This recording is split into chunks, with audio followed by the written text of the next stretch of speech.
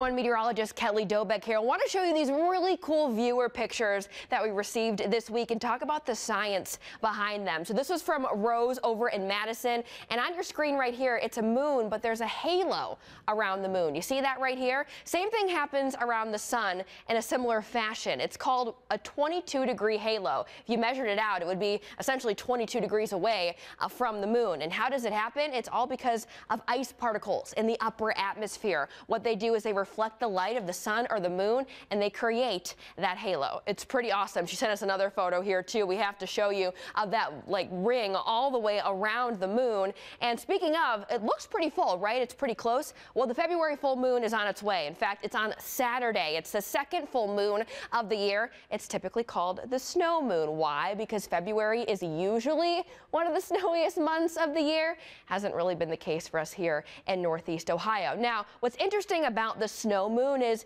it's called a mini moon, the opposite of super moon. When you think the moon's bigger and brighter, a mini moon is a little bit farther away from the Earth, so the distance is a little bit farther, so they call it a mini moon. Regardless, though, it's going to be nice, big, and bright for you on Saturday, and with the forecast, you should be able to see some of that full moon as we head into the end of the month.